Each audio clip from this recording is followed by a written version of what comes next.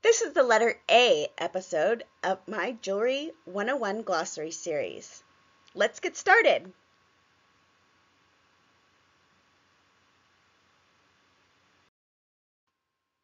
Acrostic jewelry contains hidden messages using the first letter of each gem to spell out the words, also called sentiment jewelry, and can be seen on lockets that have a spot to place the hair of the loved ones.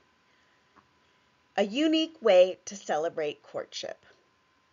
It originated in Paris in the early 1800s by Jean-Baptiste Malarieux before being adopted in England. Began in the Georgian era, but really flourished in the Victorian era, spanning the 64-year reign of Queen Victoria. Popular with Napoleon Bonaparte, who commissioned acrostic jewels for both Empress Josephine, his first wife, and Empress Marie-Louise, his second. Some of the gems used in acrostic jewelry are diamond, emerald, amethyst, ruby, garnet, opal, lapis lazuli, pearls, and sapphires. Some of the words used in acrostic jewelry are adore, dear, dearest, regard, love, and j'adore, which is I love in French. Some examples are amethyst, diamond, opal, ruby, and emerald to spell out the word adore. Diamond, emerald, amethyst, and ruby to spell out the word dear. Or jade, amethyst, diamond, opal, ruby, and emerald for the word j'adore. The word acrylic is a type of thermoplastic and includes transparent and opaque in varied colors. Commonly known acrylics are lucite and plexiglass. It is skin-friendly, which is lightweight, affordable, and comfortable to wear.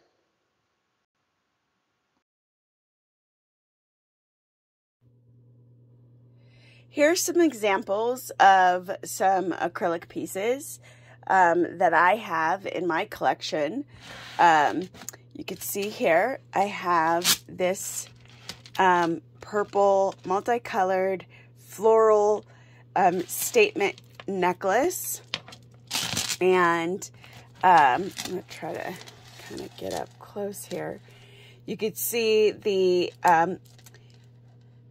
acrylic is often just called plastic. Sometimes it's called celluloid, but acrylic is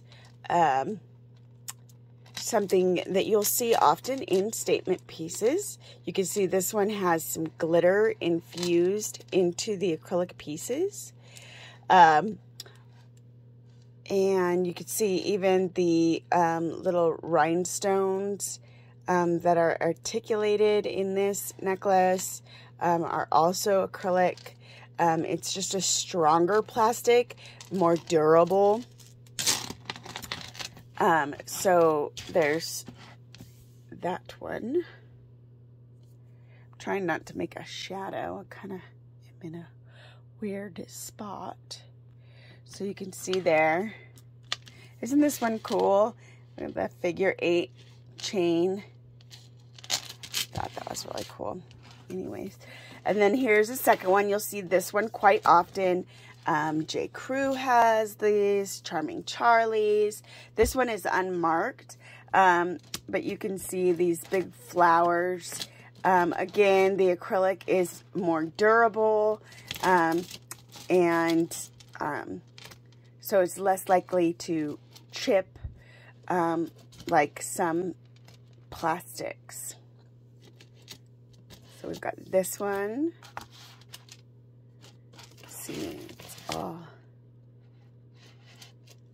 And the petals are articulated, or not articulated, sorry, faceted. to kind of give it a little bit of a sparkle. And again, we have one of these statement bib necklaces. You'll often see these. These are just cabochons. They're very strong. They're almost, you would almost kind of think that maybe they were glass, but they're just really strong, and that's acrylic. This is by Juicy Couture. Again, you'll see these J. Crew, Loft, New York and Company. J. Crew, did I say that one already? I think I did. But you'll see those with this kind of piece. And then, of course, you've got your traditional bangle bracelets. Bangle bracelets are most likely made of acrylic. However, sometimes you have to be careful because sometimes they'll be Bakelite, which is an older plastic. And there is a simple way to test for Bakelite. You just have semi-chrome polish. You can order it on Amazon. It's about $8. And you just put on a little piece onto the inside rim and rub it with a Q-tip. If the Q-tip comes out yellow, then you've got Bakelite. If not, you've got acrylic. You'll also see acrylic in clear, clear bangles. Sometimes also called celluloid. See this one? Pink, clear. That one's kind of cool. This tortoiseshell bangle, also acrylic. And then this big old Mama Jamma has, you can see it has the clear, it has the acrylic, the colored acrylic. So those are the different types that you might see. Acrylic is used often in costume jewelry. And so these are some of the things that you would look for. You know, it's a strong plastic. It's lightweight. That way it's easier to wear when you have these big chunky pieces. So, yeah, here we go. There's your acrylic. Word adamantine. Have a luster like a diamond. Used to describe the luster exhibited by a diamond and gems with a refractive index of 1.9 to 2.5. The root word of adamantine derives from the Greek word adamastos, which means untamable. Throughout history, the word adamant has been used to reference anything that was composed of particularly hard material, diamond to other. Only those gemstones with a high refractive index tend to have an adamantine luster.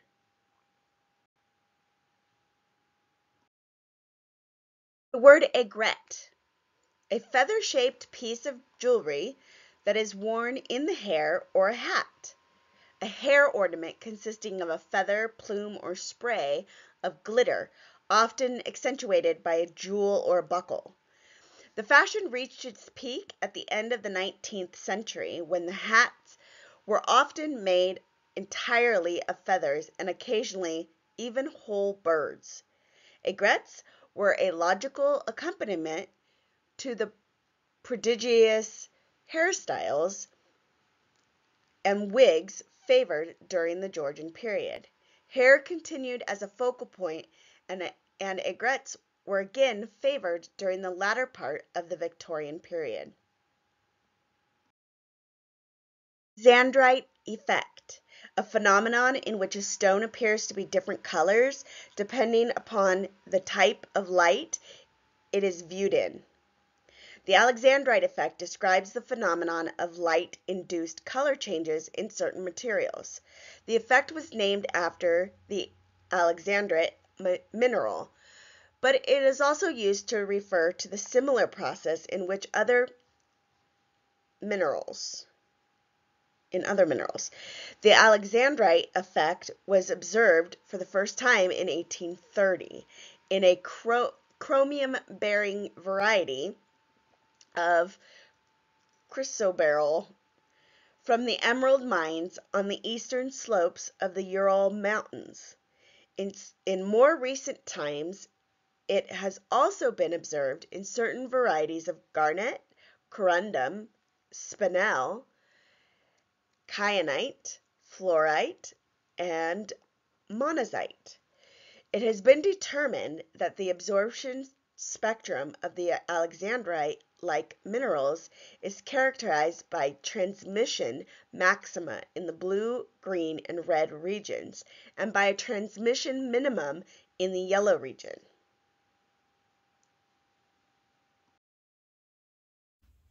Okay, two examples I have of the Alexandrite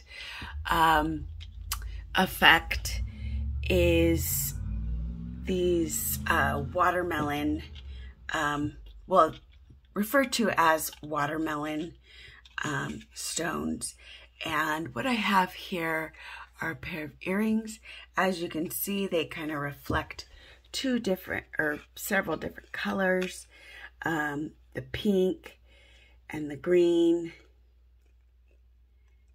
and they change within the light.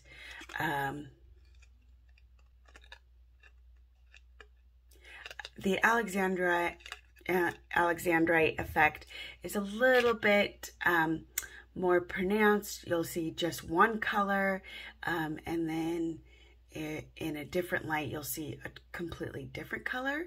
So like this would be as much closer than these ones, because this one has the mixed, you can see all the colors at the same time, whereas this one, you look at it one way in one light and you'll see the blue, and then you look at it in another light and you'll see the purple.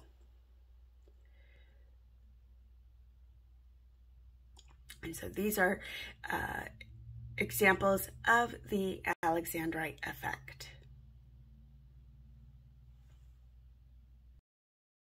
Alloy, a substance composed of two or more metals united by being fused together and dissolving in each other when molten, used to strengthen gold.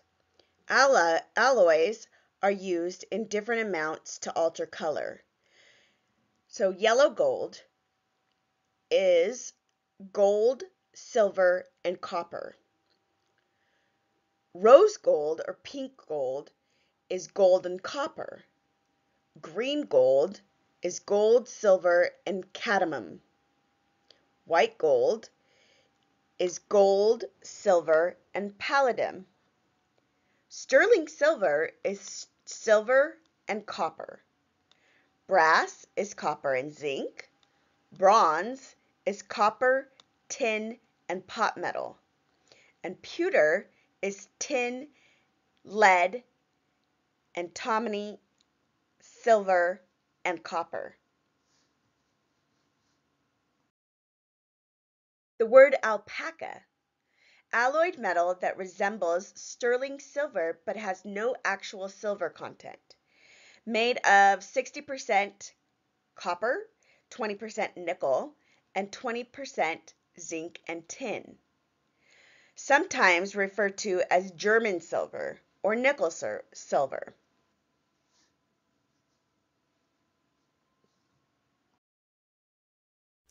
This is an example of alpaca.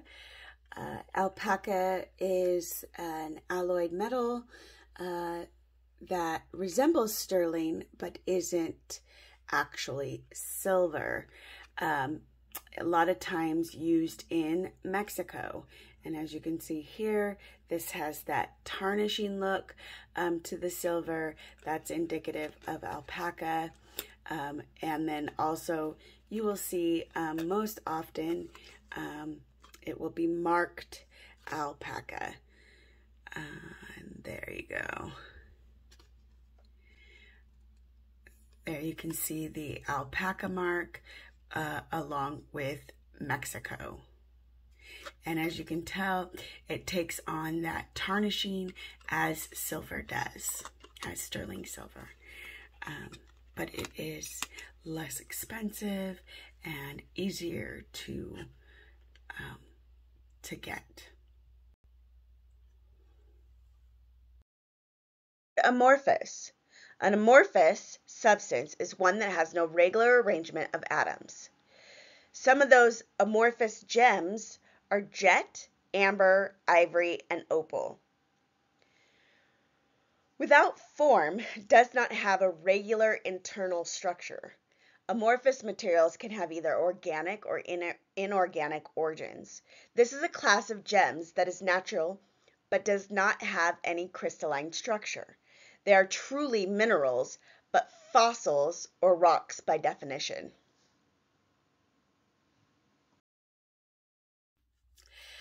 I have two forms of amorphous stones, which are substances that don't have regular arrangement of atoms or internal structure.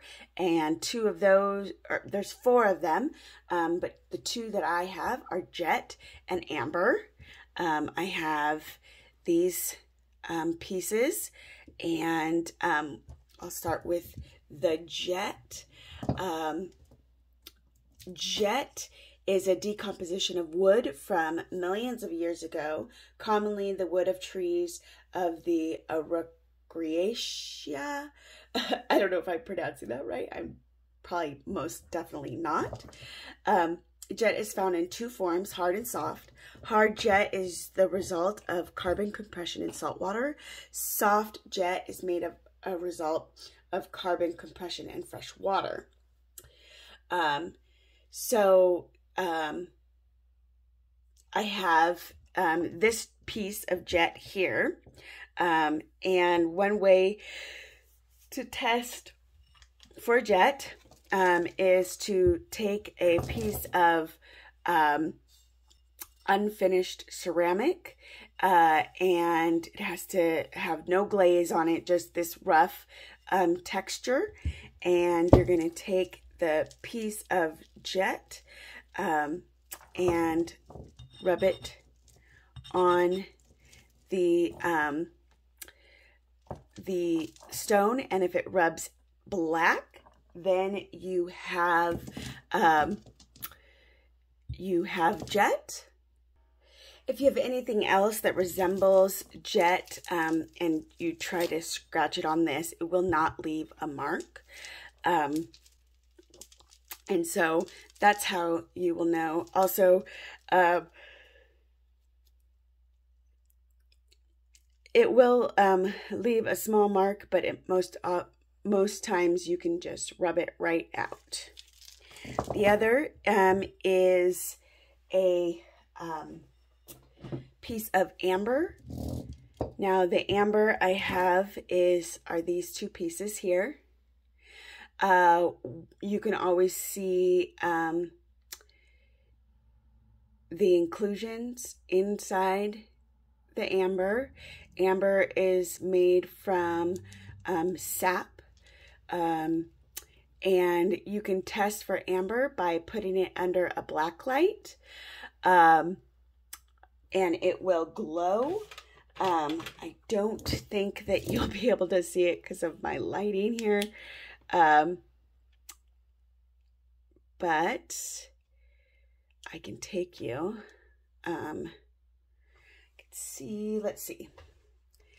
let's see if I can get it anywhere near dark enough so you can see it glow. I doubt it, but we will try it.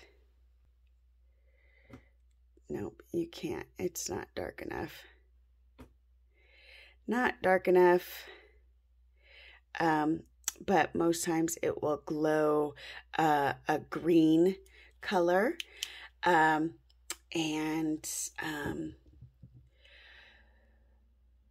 me see if I can take you somewhere darker so you can really see.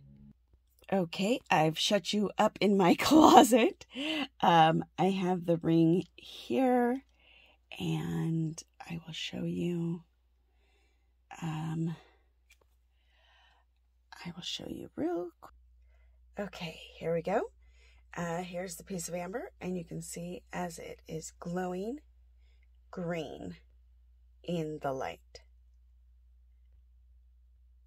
And that is how you can tell if a piece is amber or not.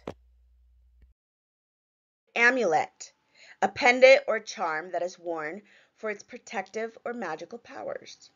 Originated in late 1600s and considered one of the most ancient forms of jewelry, amulets come in two forms.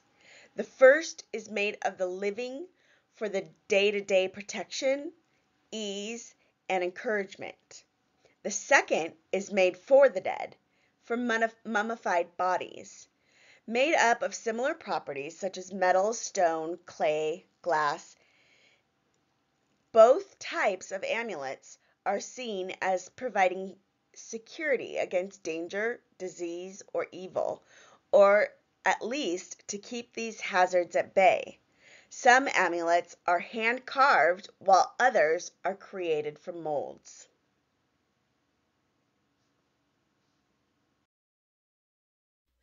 I have two examples of amulets, which is a pendant or charm that is worn for its protective or magical powers.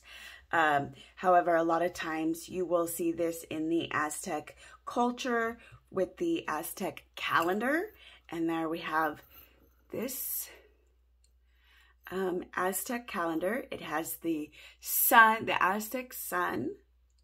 And then on this side, it has the calendar.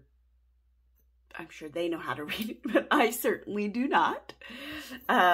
They're usually large and round pendants. Another one here is round. This one is not carved in any way or show any depictions. However, it does have these tassels, you know, that obviously are resembling love and peace. And so that would be something that would be considered an amulet.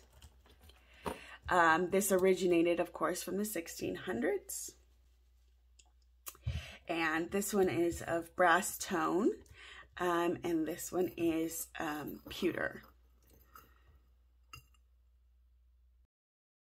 Analog, a watch that uses hands to show the time rather than an LCD display in watches. These are a quick example of analog, which is used in the watch, which I'm sure you guys are all aware of. So an analog is the use of the arms for hours and minutes. And as you can see here, this one has the 2 for the hours and minutes, as well as some smaller ones that represent maybe different time zones or the calendar. Could be a number of different meanings to those. And that's in comparison to the digital, which you would often see in smartwatches nowadays, or the old digital watch from back in the 80s and 90s-ish time. Anchor chain. Double links of uniform size connects to create a heavy, sturdy appearance. Anchor chains have flat oval-shaped links that are interlocked, and each link has a small metal bar in the center. The links are typically flat, but they can also be puffed, which creates a much tougher look. It's no surprise this chain is incredibly strong, as it was inspired by the chain design used to secure large ships in harbors. I will be doing another video on all the different types of chains, so there will be more to come on anchor chains. The word annealing. Annealing is the process of heating a metal and then cooling it to make it more workable.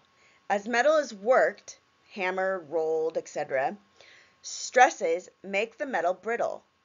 The metal molecules are pulled into a random structure during working. Annealing the metal makes the metal recrystallized, putting the molecules in an orderly structure. The temperature and the amount of time it takes for annealing a metal depends on what type of metal or alloy it is. Large pieces are annealed in an annealing oven. Small pieces are annealed using a blowtorch. Anodized. Anodized metal has been through an electrochemical process which changes the molecular structure of the surface layer, giving it a thin protective film. In anodization process, the metal is placed in an acid bath. At the anode or positive end of the electrical circuit, and an electrical current is passed through the tank. This process causes a controlled oxidation of the metal surface to occur. Oxygen atoms bond to the surface atoms of the metal. Aluminum is often anodized, as is magnesium, titanium, and tantalum. Anodized metal has a lustrous sheen.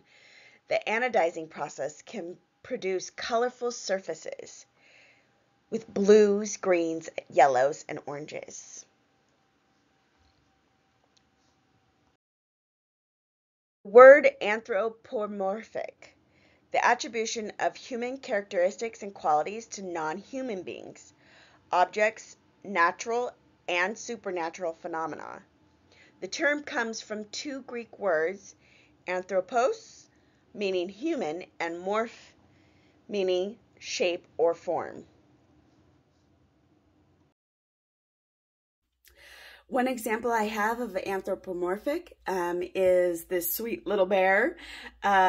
Usually anthropomorphic pieces, you'll see them a lot in brooches or like the slideshow of the moon with the face, but it's typically an animal that has characteristics of a human. So this one is clearly wearing clothes, and it's holding flowers. So this is an example of the anthropomorphic. And this is a cute, sweet little bear. Word antique, a loosely defined and applied term meaning 100 years or older. Items less than 100 years old are referred to as vintage or collectible. To elaborate, something antique will always refer to something that is also vintage, but something vintage isn't necessarily antique. Vintage refers to something that is from an earlier generation. Antique refers to something that is over 100 years old. Antique jewelry is a formal sense, is secondhand jewelry, and often timepieces that is older than 100 years. Antique engagement rings and antique jewelry will be from the Georgian era, Victorian era, Edwardian era, or Art Deco era. As of 2023, antique jewelry is any piece that was created before 1923. When making a purchase of a piece of jewelry, understanding the difference can potentially save you a lot of money. Knowing the difference between these terms will help you decipher much of the information on the web. Age is very important to those who love vintage jewelry, and these terms are their building blocks. Knowing the definition will also give you a tremendous edge as a buyer. If you see the terms used incorrectly, it is a great warning that something is amiss. Vintage jewelry buying hinges strongly on the trust and education. If something is missing with a jeweler's education, you may need to start doubting the trustworthiness of the jewelry piece. Please note, if a jewelry seller calls an 80-year-old ring as an antique, don't worry too much. As mentioned earlier, in the jewelry trade, anything over 80 years can be labeled as an antique. If, however, your seller calls something that is younger than 80 years old as an antique, this is a sign of great concern. Jewelry definitions are also important because it will build your confidence as a buyer. Arming yourself with knowledge is the greatest way to buy effectively. The main types of antique symbols stamped on jewelry are purity marks, maker marks, assay marks, and date letters. Start by studying these to learn more about your jewelry's history, age, and ultimately value. I will be doing more on videos on the age of jewelry, so there will be more to come with antique jewelry. Okay, this is the example I have of antique. This is a cameo that is from the 1900s. It's very simple and made of shell with the wire coiling around the edges. Anything that is 100 years or older is considered antique. So anything before 1923. And this is from the early 1900s. So.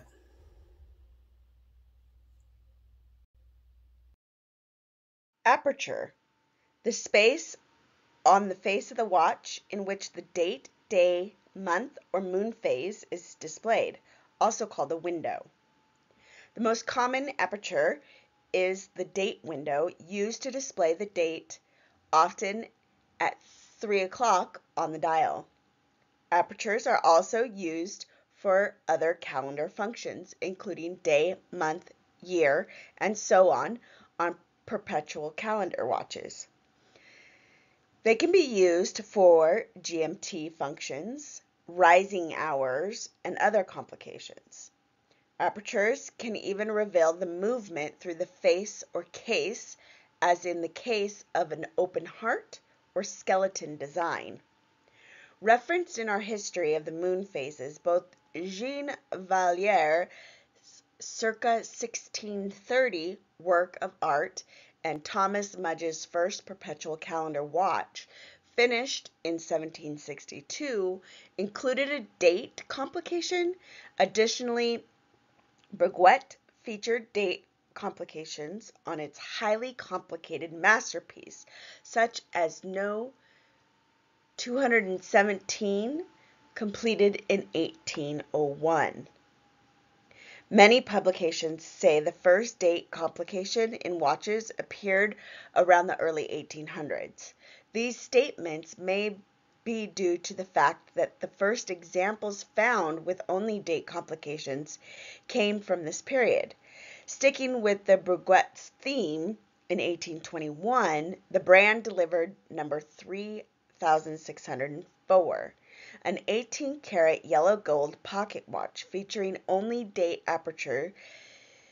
This watch is among the first with only a date complication in addition to time. At the start of the 20th century, the world got around to wearing watches on wrists rather than on chain in a pocket. In 1950, a date complication made its way into the wristwatch case.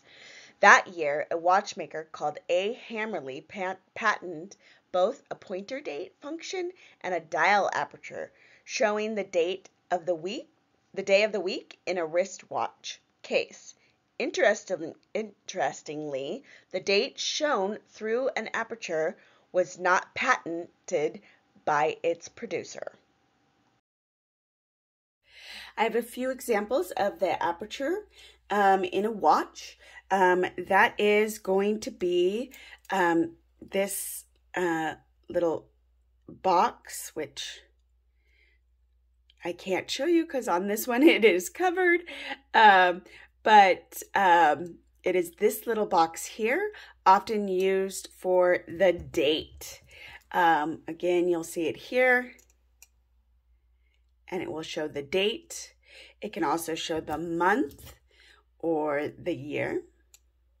Here again, it's this little box you'll see on the right-hand side, used to display the date, the day, month, or even moon phases, often called a window as well.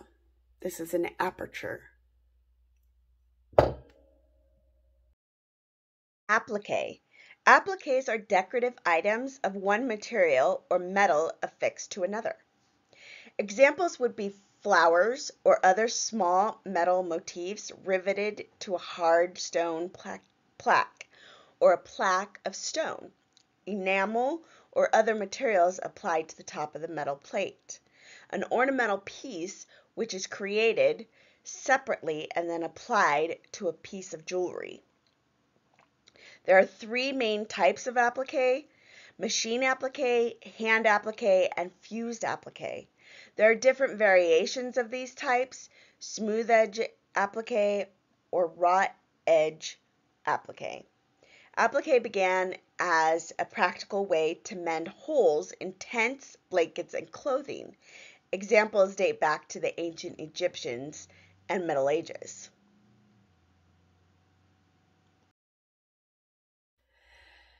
Applique, which is the decorative material on metal. It can, you can see here, I've got this metal piece, and you can see these heart designs in metal. This is a Whiting and Davis piece. Beautiful locket. But you can see the applique of these metal pieces right on top of the locket. These are often depictions of flowers or ornate designs, swirls like these hearts are also often seen. Arabesque. A term used to describe ornate classic jewelry with intricate motifs which include scroll and foliage. Flowing scroll work epitomized by curlicues in low relief, often featuring heart shapes composed in geometric patterns. Circa 1530, arabesque designs were favored by Renaissance artisans, believed to have spread by Venetian Muslim traders. Became a predominant motif in jewelry design during the late Renaissance and Baroque periods. My examples of arabesque are these three pieces. I've got these. It's used to describe, arabesque is used to describe intricate scrolling and foliage in a jewelry piece. And here we have, you could see these swirls. These aren't very intricate, but nonetheless, they are considered arabesque. This one is a little bit more indicative of arabesque with these scrolls. They kind of look like paisley scrolls, and it's all the way around. This is a scarf clip made in Germany. It's got the mother of pearl behind it and this beautiful arabesque scroll work. So arabesque would just be a really good descriptive word to use in your title when listing a piece like this. Another piece I have are these dangle earrings. You could see it's got this scrolling, very pretty arabesque scroll loops here in the gold tone. So just a great word to use when using descriptive words. arcade setting refers to when a gemstone is set in a metal ring and secured by many metal claws, also known as a coronet or chaton setting. Jewelry designers and artists would incorporate architectural elements into their work. Guido Greff, a German-based goldsmith, is one. He has a video that shows how he makes an amazing medieval arcade gem setting for beautiful pendants. Arcades were particularly popular during the medieval period. An arcade is a succession of arches, each counter-thrusting the next, supported by columns, piers, or a covered hallway or walkway. A video will be coming to follow on jewelry settings, and this setting will be explained in more detail. Here's an example of the arcade setting. If you look closely, you could see it goes up into a prong setting and has at least 5 prongs within this ring. It's also known as a coronet or a chaton setting. But you could see, to me, it resembles more like a crown, whereas it was designed after architecture in medieval time, in the medieval period. So there we have an arcade setting. You can see the prongs. You can see the art, like the arches.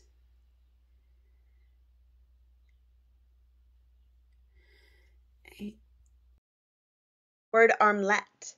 An armlet or amarilla is a bracelet that is designed to be worn on the upper arm or bicep. They have been a common jewelry form since ancient times in many civilizations. Armlets have been found in Etruscan tombs and were given to soldiers of the Roman Empire to be worn as a military decoration. This type of bracelet was also popular during the neoclassical era and continues to enjoy limited popularity into the 21st century. What's the purpose of an armlet? Armlet decorative bands, usually of gold, silver, and other metals, and sometimes featuring precious gems, worn for ornament around the arm, especially the upper arm. Armlets have been worn since ancient times. In Assyrian art, for instance, deities, monsters, and men are shown wearing armlets. The arm cuff, also known as an armlet, dates back to ancient times, representing strength and courage. The cuff is typically made with an open back so it can easily slip over the wrist and onto the upper arm. Here's an example of an armlet. This you'll often see as a long piece. As you can see, it goes across. It will start from bigger and swirl downward, and that is to wear on the upper arm. And then, as you know, as it gets smaller, the armlet will also get smaller. You'll often see it depict snakes, or you'll see just swirly pieces that will have an end piece with another scrolly end piece. This is an armlet to be worn on your upper arm. Art Deco style and jewelry from 1910 to 1935, a style characterized by angular geometric shapes, zigzags, bold colors, molded or faceted check glass beads, plastics such as celluloid or bakelite, and chrome. Art Deco received its moniker from the Exposition Internationale des Arts decoratifs et industriels modernes held in Paris 1925. So sorry if I butchered all of that. Which was largely dedicated to the jewelry. Types of construction in Art Deco jewelry would be round hinges with modern safety clasps, handmade pieces still used throughout. Some of the metals used in the jewelry was white gold, sterling, pot metal, German metal or alpaca, platinum, and white metal. Some of the materials used in jewelry in that time was bakelite, camphor glass, precious and semi-precious stones, enamel, and rhinestones. I have three examples of some Art Deco style jewelry. Art Deco style was from 1910 to 1935 and is mostly characterized by angular geometric shapes, and that is exactly what I have here. We have these cubes. You can see the way that they're formed. They look like cubes. And this is an Avon necklace that in the 80s and 90s, they did a lot of acrylic Art Deco style pieces. We also have this piece here. This is made out of acrylic, and you can see it's got the geometric shapes as the collar piece. And then we have this pendant here, which is a little bit more modern, but it has the Art Deco style of angular straight edges and the use of the metal. Articulated. Jewelry constructed with hinges that allow for flexibility or other moving parts. An item that is articulated and composed of many movable parts allow realistic movement, like snake link bracelets, that has many segments joined in such a way as to allow the bracelet to move in a snake-like manner. Brooches or pendants in the form of a fish made with joined sections that permit movement in a swimming manner.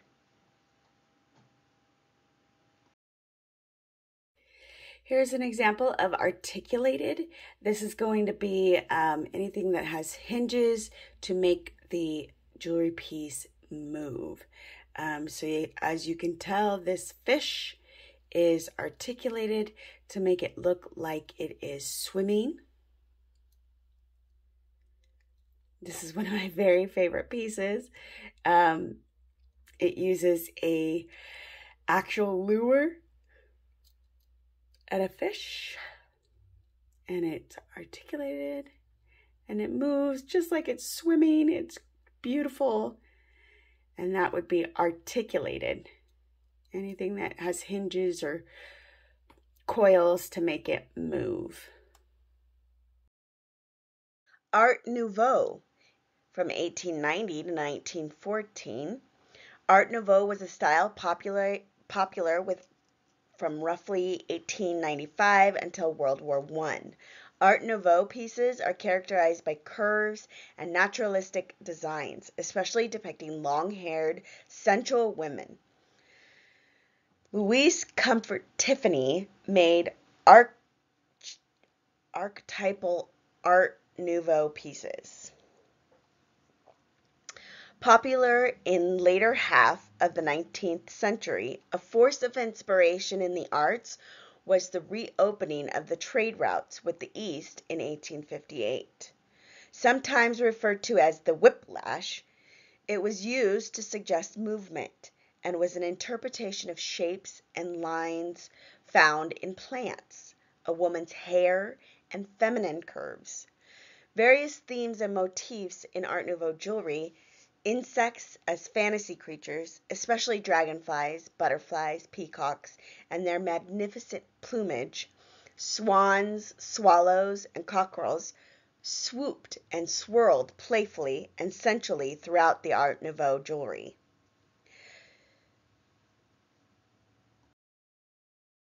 Materials used during the Art Nouveau period were gold, gold-filled, and sterling.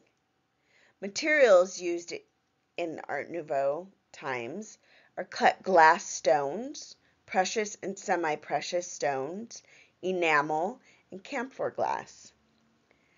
And the types of construction done are tube hinges, round hinges, C-clasp, handmade clasps, guilloche enameling, and long pin.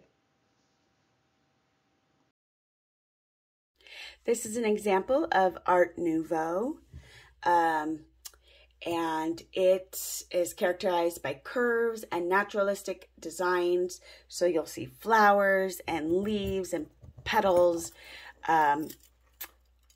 Oftentimes you'll see women with flowing hair. This is the closest piece I have to an example of Art Nouveau. And the Art Nouveau period was from 1890 to 1914.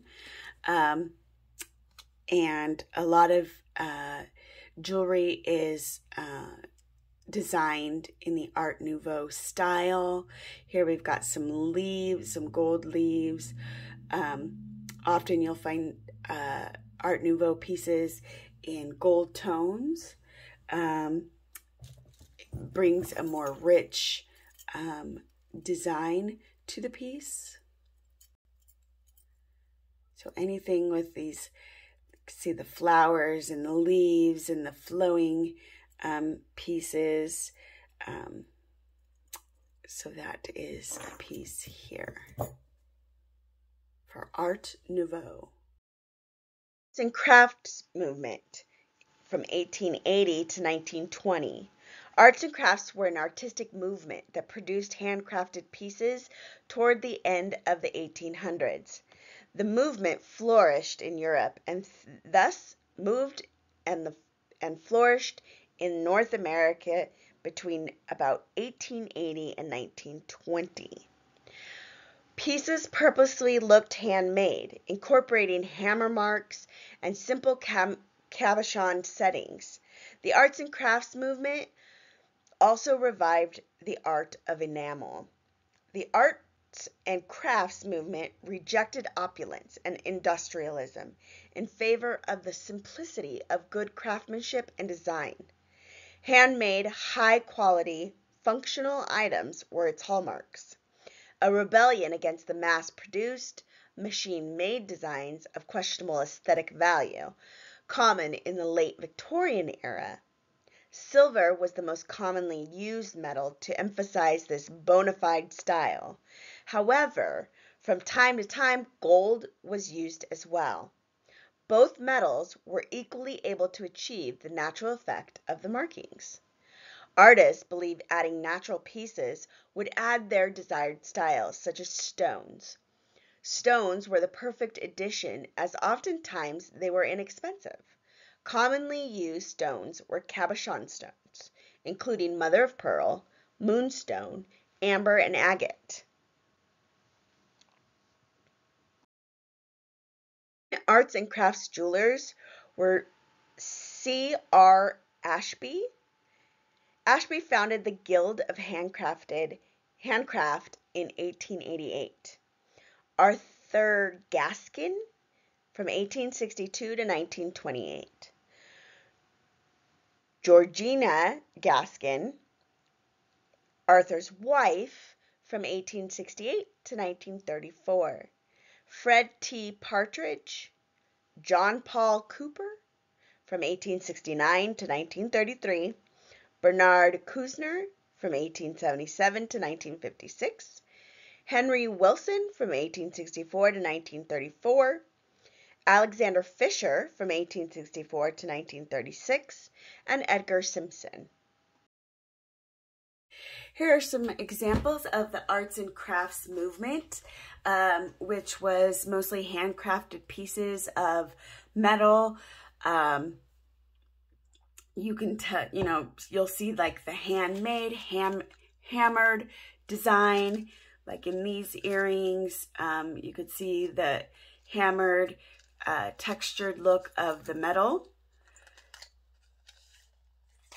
as well as you could tell it's artisan made. When these, like this piece is the silverware bracelet, and it is, you could tell, designed with the metal. We've got these earrings here, carved in metal, artisan made. And when you use the term artisan, it typically is representing the arts and crafts movement. Here again, we've got kind of this rough look, with it being on the leather cording, having the use of the metal and the handcraftedness appearance of it. This necessarily wasn't made in the arts and crafts movement. This is more of a revival piece. The arts and crafts movement was from 1880 to 1920.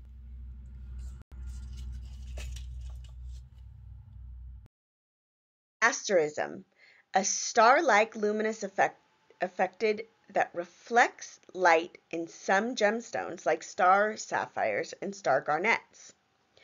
Dense fine parallel inclusions cause light to reflect as a ray perpendicular to these inclusions. These stars can have 6 rays, 4 rays, and rarely 12 rays.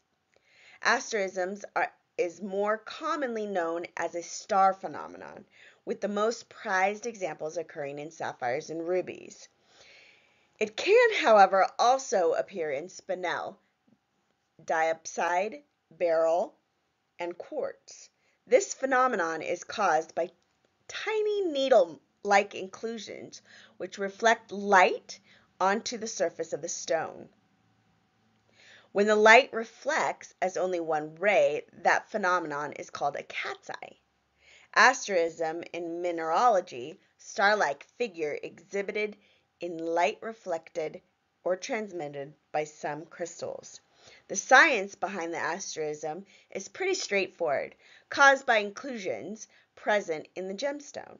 Those inclusions commonly consist of rutile needles, or sometimes known as silk, in most star gems, although other inclusions like hematite or magnetite needles also cause star effect in specific gemstones. Consequently, the asterism of the emerald is caused by 4 light bands, the 2 6-rayed stars, which are observed in views parallel to the C-axis at both ends of the elongated cabochon, consist of 3 light bands intersecting at angles of 60 degrees to each other. What is the origin of an asterism? Asterism, a group of stars derived from ancient Greek astromos, a marking with stars. From aster, star, aster comes from the Proto-Indo-European root stir, of the same meaning, which is also the source of English star and Latin stella. Atomic age jewelry from 1940 to 1960, characterized by reference and response to nuclear science and the atomic bomb. Characteristics of the atomic age are science, space, technology, sleek, smooth curves, edges, lines, geometric designs like arches, circles, and polygons. In the aftermath of World War II, the United States underwent a period of mass suburbanation. Influences in appearances, futuristic motifs like rockets and space travel, which you will see in brooches of this time period. Bird auricular, a C-shaped ear shell-like decorative motif. Evolving around 1600, the motif was used extensively during the Baroque period, later revived in the Rococo period. It also occurred on an S shape. Last, the term aurora borealis, a very thin layer of metallic atoms that have been deposited on the lower surface of the stone. The Latin term for northern lights. AB is an abbreviation for the special finish, which was applied to rhinestones and beads in the early 1950s to make them appear more radiant. The finish was given the name aurora borealis, taken from the phenomena sometimes seen in the skies of the northern countries known as the Northern Lights. The finish is meant to pick up and reflect the colors around it. Beautiful AB rhinestone balls around the middle of the 1950s. Christian Dior turned to Manfred Swarovski's grandson of the founder of Swarovski when he was searching for a new style for crystal and jewelry to complement his new look. Delicately feminine clothes for the new woman of the new era, where fancy stones and chatones were popular, suddenly cut beads became the in thing. The first mass-produced aurora borealis coated costume jewelry was made available to the public in 1955. This useful milestone will help you date costume jewelry in your family's jewelry boxes or out in the public venues.